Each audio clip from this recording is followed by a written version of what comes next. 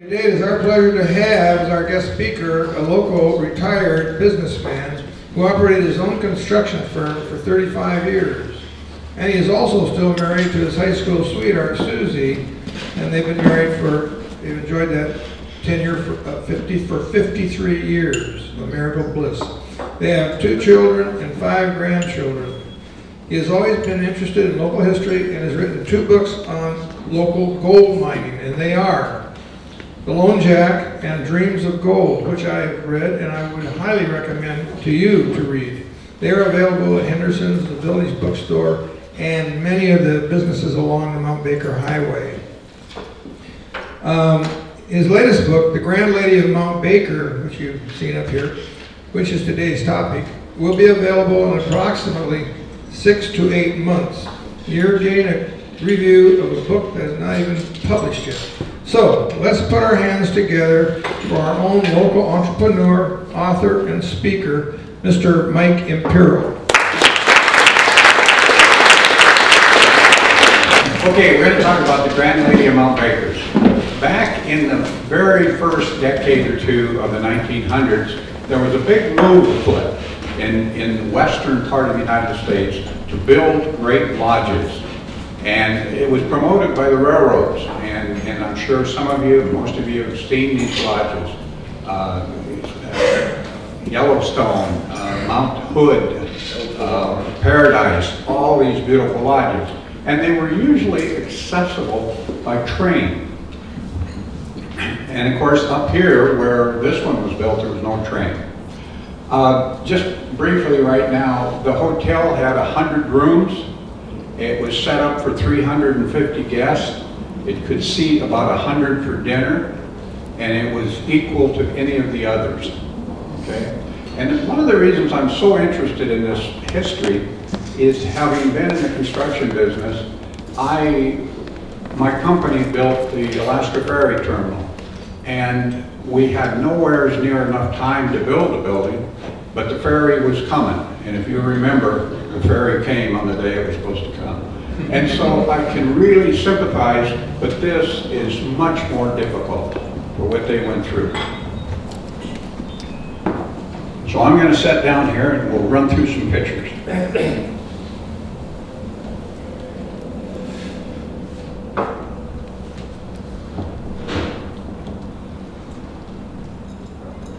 Okay, now the area, and I assume everybody in this room has been to Heather Meadows. Originally, it was not named Heather Meadows, it was called Shuckson Meadows. And prior to about 1885 was the first exploration up in that valley. But this was the first one that was really recorded. And there's a pass up there today, and it's called Austin Pass. Originally, it was called Wild Goose Pass, and Wild Goose Pass, or Austin Pass, is on the ridge between Mount Baker and Mount Shuckson. And I believe there was ski runs and what have you, was identified as the Austin Run. But here is the first real recorded discovery up there, May the 1st, 1893, elevation 4850, and it was discovered by B.A. Banning Austin. A little history on Banning Austin. They homesteaded his family down on Lake Whatcom. The family then sold the farm to Bill Corney, and that's where Sun Valley is today. And that barn that's down there is the original Austin barn. So he was the first person up in the area to really establish it. And right away, people started to flock up there, and they started to realize the beauty that was up there. And these pictures I'm going to show, they're by a variety of photographers. This is taken from Artist Point, right at the east side of Mount Baker. And one of the ironic things, before I forget to mention it, when they built the Mount Baker Lodge, people would come storming up the road, and they would look at Mount Shuckson, and they would say, well, what a beautiful Mount Baker. And then they would realize and be told that they're not even looking at the right mountain. And then they would say, well, where is the mountain? and they would be told that it was over the other mountain and you can't see it. And that just early on disturbed and a lot of complaints. Now this is one of the photos by Huntoon. And Huntoon was, we'll get into him later, but he was the greatest promoter of all of this. He was an engineer, and he is the man that really pushed and created all of this. And this is a very early photo of his. You can see this is Sunrise Lake, and the road around the other side hasn't even been built going on up to Artist Point. And these are hand-touched, hand-painted photos from black and white. This is up right at the picnic area, and this is Terminal Lake and Table Mountain in the background. And some of you will remember, you remember about 40 years ago, the slush cup, was it called the slush cup? Yeah. And they got all intoxicated and tried to ski across this little lake. Just another hand-painted. Now this is Huntoon. Huntoon worked for the PAF, but he was back in very early trying to, he was paid by Olympia Highway Commission, trying to find a wagon road to the east. And they wanted it north of Mount Baker. Well, he and many others tried to find a route. They couldn't find a route. The people in Olympia and in Eastern Washington thought they were a bunch of pansies. But these guys were right. There really was not a route. But he is an engineer, surveyor, very, very colorful guy. And this is his sidekick. This guy's name is Charlie Hunlin. And he was the main man that lived up at the lodge all the way through the construction. Another engineer, very interesting man. Now in the very beginning, a group of guys from Bellingham, there's about 6 of them. I can't remember them all. J.J. Donovan was one of them. Deming from the PAF was one of them. The publisher of the Bellingham Herald was another. And they took on the challenge of trying to build this remote lodge up in Heather Meadows. So the first thing that had to happen, they had to apply to the Forest Service to get a permit to do it. And the problem was hardly anyone from the Forest Service had ever been in the area. They didn't even really know where it was. So this picture shows a very early picture of Huntoon, the far guy on the left, and a bunch of people from the Forest Service, and they're up there surveying the site. And this is their first camp up there. That's Mount Herman in the background. This camp is about exactly where the maintenance building is of the current company up there. And right up in there, there's a huge, huge parking lot behind it. That used to be the most beautiful alpine area with beautiful little lakes all over. We made it into a parking lot. But this is where the original camp was. And the problem was they moved up there just as soon as they could, and there, as you can see, there's still snow, and they're trying to establish a camp. And one objective that this group of people had was that they were trying to determine really if the public really wanted to have this area opened up. Did they really want to see this alpine country? Did they want a lodge? And so right away in about 1922, they started opening a summer camp up there. And this is the camp. Now the previous picture is in the spring. This picture is now in the fall. And this is probably about first week of October or so. And they had about 20 tents they set up. And they set up the camp. And they were checking out the tourists. Well, it was overwhelming how many people flooded the area right away. And so they came back with a very good feeling. So this group of guys, it was all men, they established the Mount Baker Development Company. And it was local people, local men, and they had the permit from the Forest Service to build the lodge. Now, of the problems it had, the road going up there wasn't too good. This is the road between Maple Falls and Glacier. And to the right is a steam train coming down, a BBC railroad coming down from Glacier. So right away we have a little problem with transportation. This is another picture of the road. This is up above Glacier, and it's on the Dead Horse Road today. But that's again the condition of the road.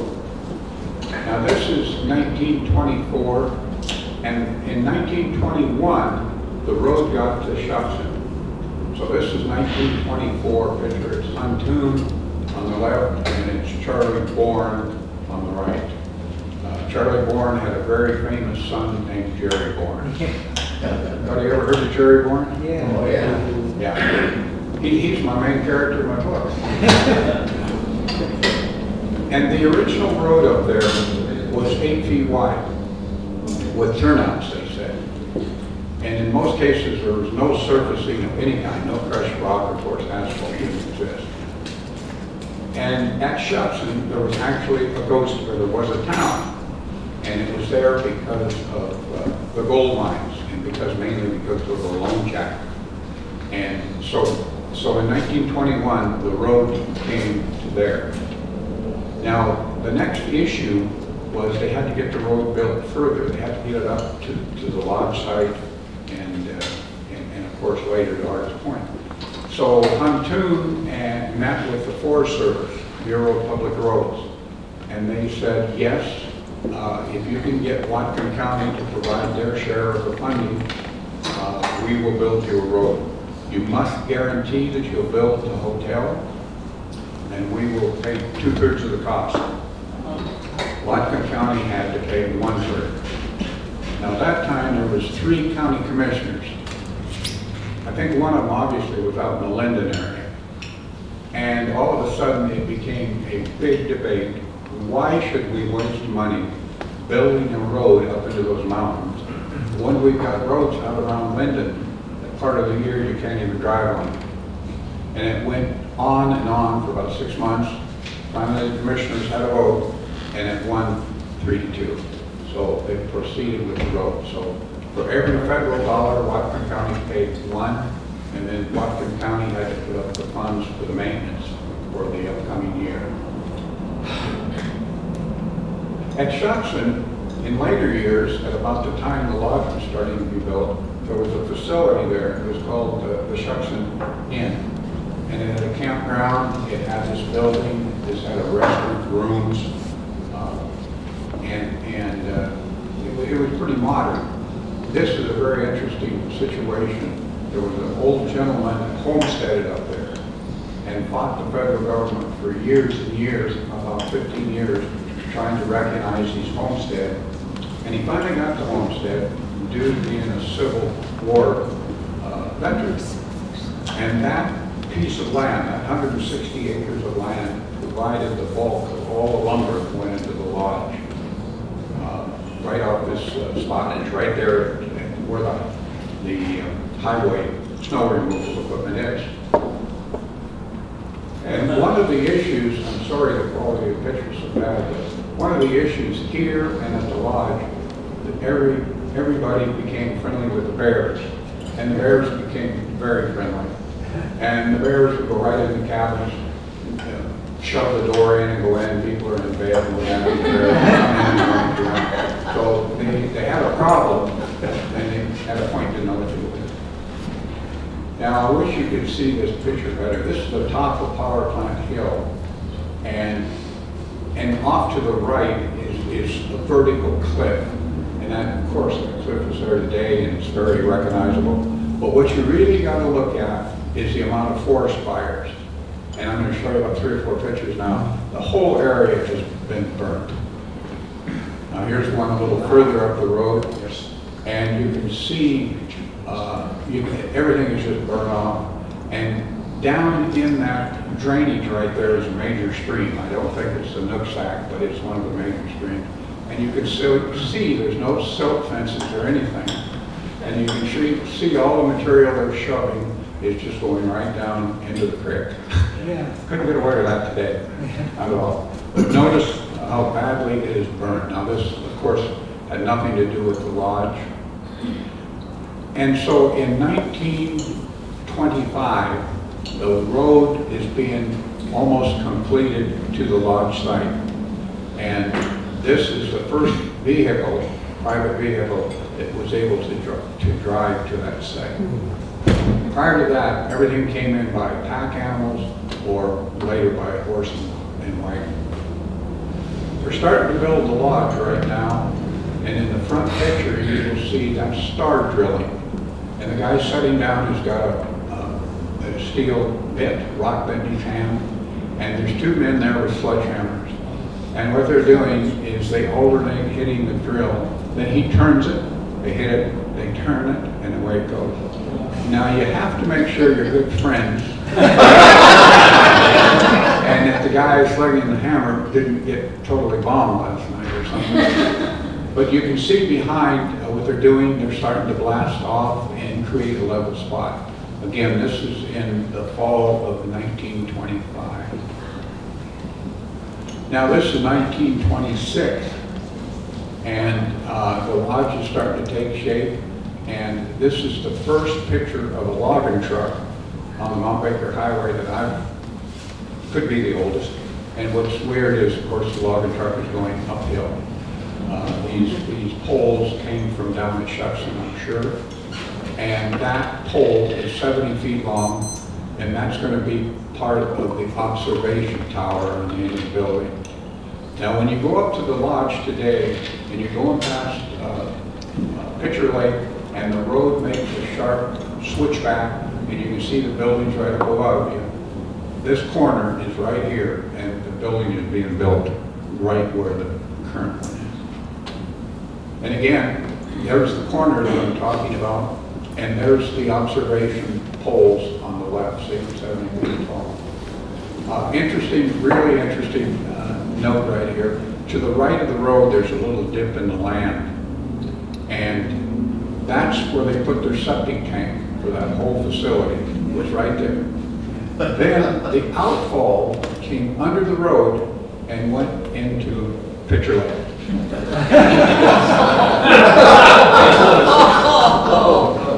I don't know the quality of Pitcher Lake's water at that time. So now we're looking at the front of the building, and it's starting to take shape. And this little lake is called Sunrise Lake. It still exists there today. Unfortunately, it's being kind of filled in. The highway department is pushing snow and debris into it every year. It's not what it was. But anyway, in this picture, you can start to see the construction. This is now midsummer 1926. So keep in mind, when they got there in 1926, there was not one piece of wood in the air. There wasn't one piece of wood being used yet. And by this time, you can see the progress that was being made. The observation tower is off to the right, and right just to the left of the building, they're building the grand fireplace. And this fireplace took a 10-foot log, and they would bring the logs in on a wagon, steel wagon, roll them in, and roll the logs into the fire. So you can see the scaffolding right there. I'm so sorry that you can't see these pictures because they're really good. But, so anyway, this is the back side of the building, and you can start to visualize the magnitude of how big it was. Far to the left is about ground floor, and project that across, and you can see they had a tremendous, I think these poles on the end here are 35, 40 feet tall. And in these pictures, you can count up to 20, 30 guys working on that roof. Mount Shepson is the background, and it's got fresh snow. Snow's coming. Here's another picture of the building. And the building has got tremendous detail in it inside. I mean, you'll see some pictures of the architectural woodwork and stuff. It was fabulous. Okay, here's another photo of it. Now, up at Heather Meadows, and when they get out there, you must realize they had nothing. They didn't have the road. They finally got the road. But they had no electrical, no telephone, no water. They had nothing. So they had to build their own powerhouse. And so down below, the interpretive center at the lodge, there's 2 lakes there. One, they're called Bagley Lakes. But originally, there was only one, the upper one. Well, what they've done, they built a dam in it, formed the second lake, built a powerhouse, and that's how they created their power. This is a picture of it today. The water goes under the dam now instead of over the dam. But you can walk right to this. It's right there off the parking lot. Nice walk. And here's what it looked like before the lake was formed. Here's the powerhouse. They had 3 generators, and they'd only run one at a time. But they were DC power. They were not AC power. They had wires running up to the lodge, and I was told they were about 3/4 of an inch in diameter, copper wires. Now this is a picture of the back of the lodge, and at this point, the fall is coming. We're coming into winter, and it's getting late, but they've already got the landscaping and stuff. You can see the picture. There's trees and stuff all planted in the corner of the building. And one other thing that I don't know why I haven't been using the pointer. There's a valley right here in the roof. See it coming down? You see this roof? See this roof? See the valley? And they built this little structure right here. So I couldn't figure out what that was, but I'll show you. Now, this is wintertime. And the first winter they're there, they're still working inside the building. There's 40 to 60 guys working in the building. And at this point, of course, and in these days, nobody plowed the road out for snow. State Highway, Whatcom County, nobody did. So it was truly, when you're snowed in, you're snowed in. The snowshoes in and out to shut snow. Now what happened, they had no idea how much snow was going to come in Heather Meadows. They had no idea. There was measurements from Stevens Pass, so they based it on Stevens Pass snow. Mount Baker gets twice what Stevens Pass. So what's the building designed for? So here it is. Now, that little shed roof thing that I showed you is out in there. And I think all it was a means to try to get the snow to go off the roof. But start to realize what conditions they had. Now, now this building was not built with all the sealing processes that we have today. I'm not sure they even used tar paper. People remember what tar paper was, but they may have. But in the winter, when the northeaster was blowing, like we have outside today, it's not cold. When it was blowing, the building, it was all seated, siding, and it had a lot of air penetration. They would, the snow on the corridors upstairs would get 2 feet deep. And they had to have a crew go up and shovel the snow constantly off of those floors because they're all oak floors, and they knew it would ruin them. Again, the building wasn't what we call tight. Now, this is a picture of, I'm going to show you, keep in mind, this deck right here. That's the 3rd floor.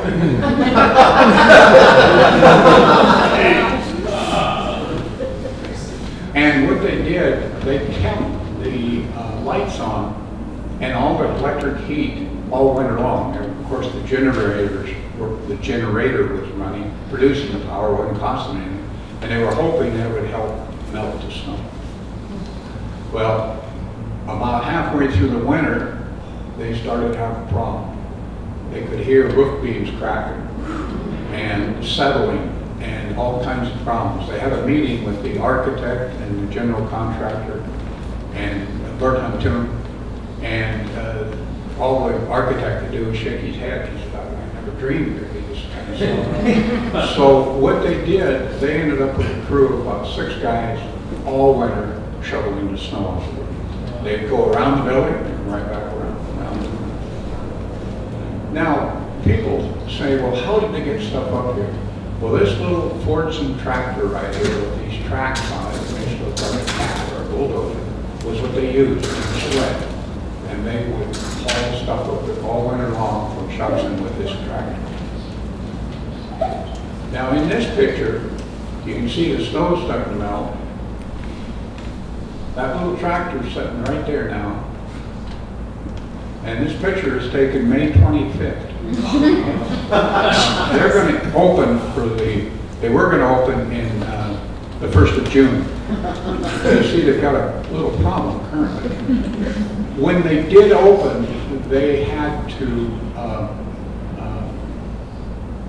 the Thursday before the Saturday opening, they still couldn't drive to the lodge.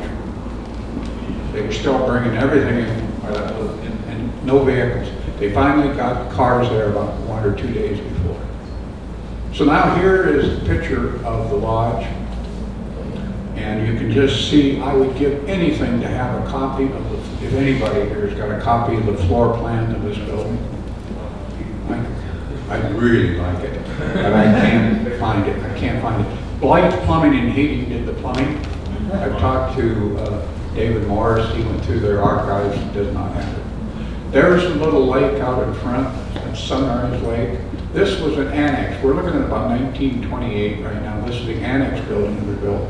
And this little building right here is the stone cabin. And it was built in 1923. And it was the first building up there, and it's still there today. Kind of neat to look at. So here is the lodge about the time she opened. Well, no, not the time she opened. The snow's gone. Here's the big fireplace. At this point, you can drive under this part, the wing of the building. Right over here, I found a corner of the building. There was a steel dowel in a flat rock, and I was told by the manager that was from the original building.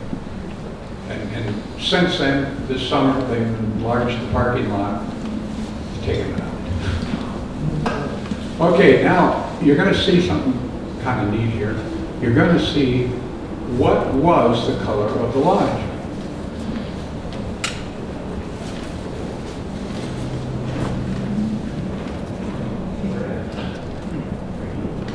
They were all just hand-touched up paintings, and probably the building was natural cedar, and I'm sure it had the look of weathered cedar. That's what it should have had. Now, Huntoon did a tremendous amount of publicity to promote this facility. One thing I forgot to say was their season was between 65 and 70 days a year.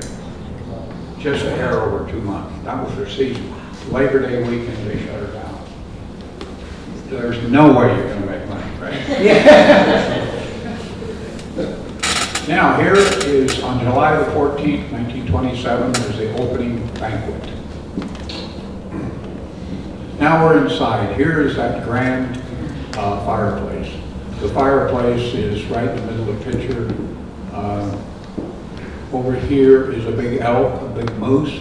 See the fire prevention system right there? Who remembers those? We had them in grade school, remember? They were, I don't know if they ever worked. The floor in here was all oak, polished floor. They danced on that floor. Here is a color picture, and the whole interior was finished in Indian decor. And it wasn't local, it was Plains Indian. To the right, you can see a polar bear fur, and to the right, you can see a piano and a drum. They had live entertainment, dances. They brought in all kinds of entertainment. Here is looking the length of it again. Here you can start to see some of the work that they did on all that interior work. And out in this area, straight ahead, back under there, that was a coffee shop. And I'll just say that when this lodge burned, it burned, totally destroyed everything. But here's a chandelier from over in this area. And how that came to be, there was about a dozen cabins up there. And they had an extra one. And so this chandelier was put in the attic of one of these cabins. And today, it has been converted to AC power, and it's in a house in Glacier. Here's the letterhead of the lodge. Here is the menu. And you'd be surprised, 1927, the menu's pretty close to what we eat today. Not much different, really. Prime rib, oysters, you know. Okay, now here is the dining room. And again, they had all kinds of different groups coming up. And here is some of the china. And there is some pieces that exist. I don't own these, but I own a little creamer. But now here's the dining room, and this is all women, some type of a women's organization. Republican women's. Pardon? Could have been the Republican women's group. It could be. And here's looking straight out the front window, looking at Munchausen. Here's a bedroom. Now, what you got to see here is here's the air conditioner. Here's the phone. There's the bath. Now, I know that they had plaster in the building, so I assume the bathrooms were plastered. The floor is oak, and I want you to pay particular attention to this area right here. Right here.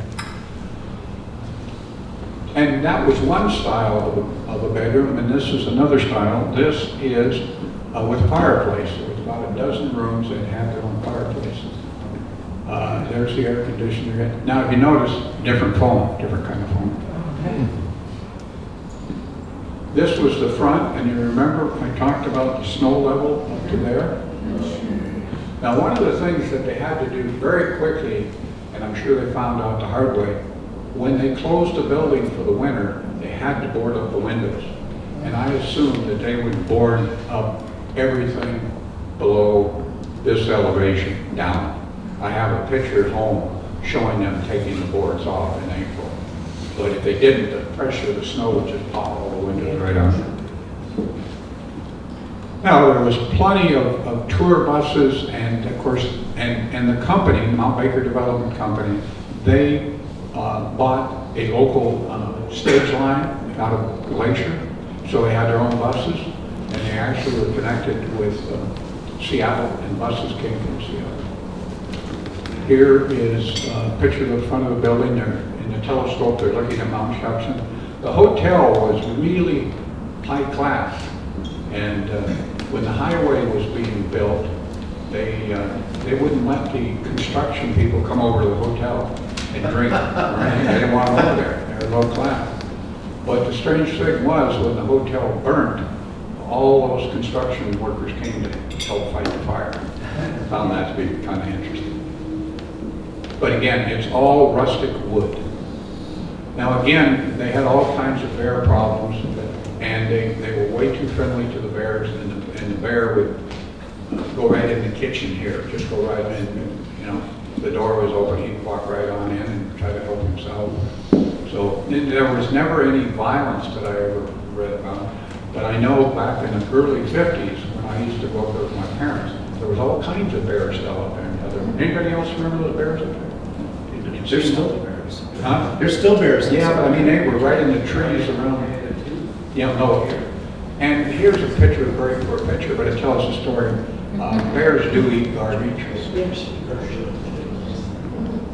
And they had all kinds, how am I doing for time? They had all kinds of activity, and one of them was mountain climbing. The fellow on the left is Carl Steiner from Glacier, and he became one of the head guides. To the right is the annex building. The lodge would be to the left. And here they are up on Mount Baker. This is the crater on Mount Baker. Doesn't look much different today. And Huntoon promoted photography up there so much, and he was a great, great photographer. I'm going to show you some pictures. This horse is called Pinto, and it was a horse owned by Charlie Bourne. And the horse mainly was a pack horse, but the horse was really cooperative to get his picture taken.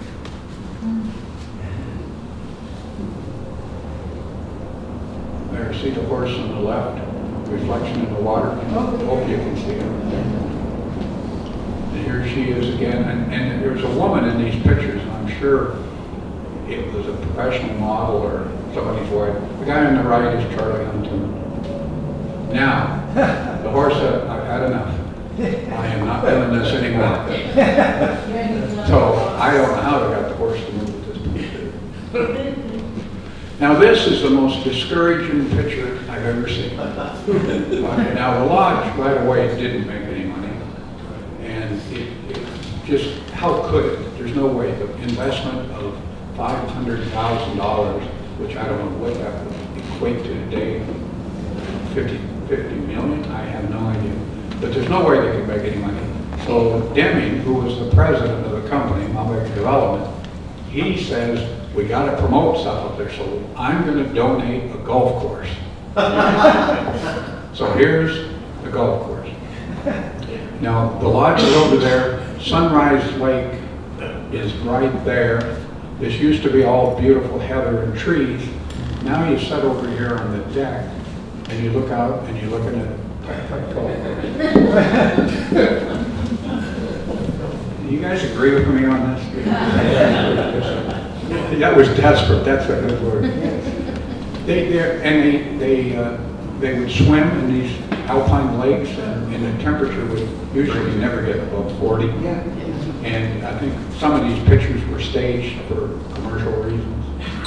Now, a ways away were chain lakes, and originally they wanted to build a lodge in here. Forest Service turned them down, and they never pursued this any further. Everything started at the Leopold Hotel. Their office was in the Leopold Hotel, and that's where all their bookings and everything. And there are two of the buses. Now, a woman came to talk recently, and she says, my dad drove one of those buses. I said, oh, that's great. She said, it had a dent in the left sidewall.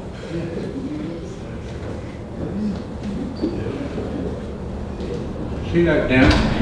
She's sure that's Dad's car. This is a good picture because it shows the buses, the motorcycle, and the car. And so that was, and that building to the right is the annex. The annex had 28 rooms, and it was built, they felt the need was there, so they built it. Now that little bulldozer that I talked about, now the facility's in use, and here's the same guy driving it, and he's got 6 women he's hauling around. I don't know how they got up and on it, I don't have any idea. Kind of ironic, but I'm positive I have this tractor. I think it, no, seriously, it came from the lodge to Maple Falls where my grandfather lived, and there wasn't that many of them, very rare. Yeah. Okay, now across the road is another building. This is called Heather Inn. And this was actually built before the lodge and before the road. Similar construction. That's what it looked like. And this building existed into the early 50s. Anybody here remember this building? Do you? Long time ago. Okay, start thinking about what you're going to tell me. When you get it. One thing, and one reason I do these talks is because I'm always asking people if they've got information for me. And you'd be surprised what you get. I have found 3 people now that have been in that lodge building, 3. And here is a picture across Sunrise Lake. The highway is built past now, and here's just another one. Now here's a booklet, a guest book, and here's the lodge and the Sunrise Lake. This is the cover of it, and here is people's writings in it. And if you read over in the right, and this book was in the Heather Inn, and if you read over in the right, what you read about is pie. Right there, Blanche's Pie Hodge, 1928. The lady second from the left is Blanche Hodge, and she was a fabulous pie maker, apparently. And there was, I'll run through these quick, they had about 12 to 15 rental cabins too, up there. And if you could see, these all have chicken wire on the windows, and that's not for bad people, that's for bad bears. This is Cyrus Gates' cabin. I did not mention that Cyrus Gates was one of the owners, and his was the nicest cabin. And there's Mr. Gates' cabin. Again, I apologize, these pictures are a lot better than that. And there was a ranger station up there, and it was occupied, and then one night, the ranger and his wife went down to the lodge in the wintertime, and when they came back up, the whole thing had burned down. This is the interpretive center up there today. It was built by the CCC boys. And here's that little hut I told you about. Here's a great time at the lodge. And they had about 3 of these. These dugout Indian canoes, and very well built. And there. Now the lodge caught a fire at about 5 o'clock in the morning in August, and it burnt completely to the ground in 2 hours. And the Bert Huntoon, the great photographer, the great promoter, was out in the meadows taking pictures. And he turned around and he ran to get there to turn the fire alarm and to get everybody out of the building. There was only about 40 people in the building at the time of the fire, 40 guests. The hotel had about 80 employees. Barbershop, they had everything.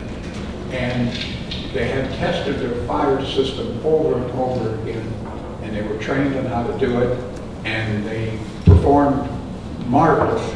Everything worked. They had up to 2-inch fire hoses, and the water did nothing. Didn't even slow it down. Keep in mind, everything was cedar. It was just an unbelievable fire. Now, if some of you will know, if you know where Bell Creek is right up from Welcome, the next creek, okay? And right there, I talked to one of these ladies that had been in this lodge. She was just a little girl, and she lived there. And she was, they were out in their yard, they were out in the field playing.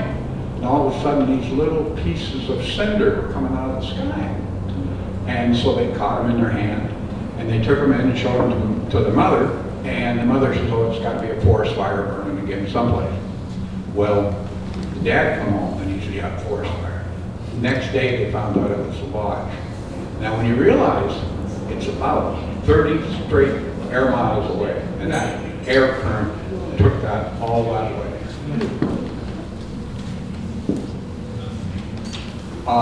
They're just unbelievable, the reports of the heat. The trees were singed for not thousands of feet, but hundreds of yards away, the trees were all destroyed. And here's the culprit right here, DC power. And I don't, there's probably an electrical engineer in this room that knows everything that I don't know, but apparently DC power fluctuates up and down, up and down. And with that, when it fluctuates high, it's creating a lot of heat. Anyway, they had 2 previous electric heater fires in the building, and they put them out, and they didn't worry about it. Well, everybody said it was electric. Here's a telegram before service about the building burning down. Here's the fireplace. Here's the end of the road at the interpretive center. Now look at this picture really close, and you'll see the beauty of the building and the bus. And now this is the great-granddaughter of the grand lady. This is the new lodge up there that they built 2 years ago. I think it's called the Raven Inn. And what I love about this picture, now you saw in the other one, the old bus, we got a snowmobile here. And we also have electric coils in the sidewalks melting all the snow. That's it.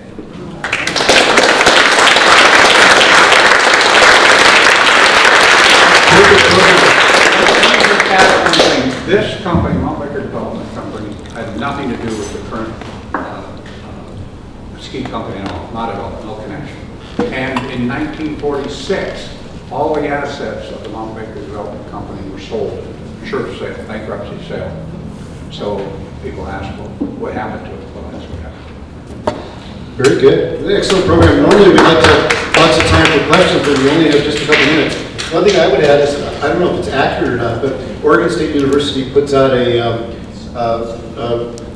conversion table for dollars. And if I did it correctly, the dollars would have been $6.7 million. From $500,000. From $500,000. Yeah. Yeah.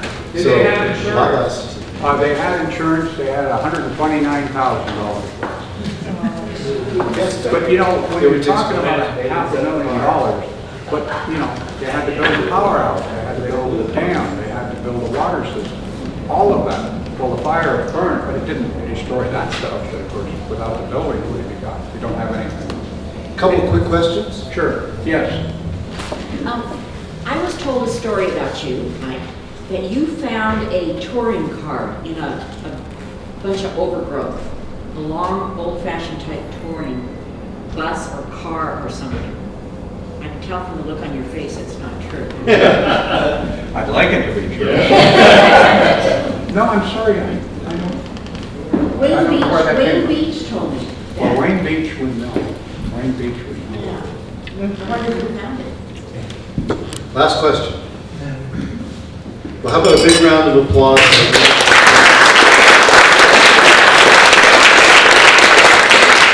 You know, there's still no electrical power that runs to Mount Baker.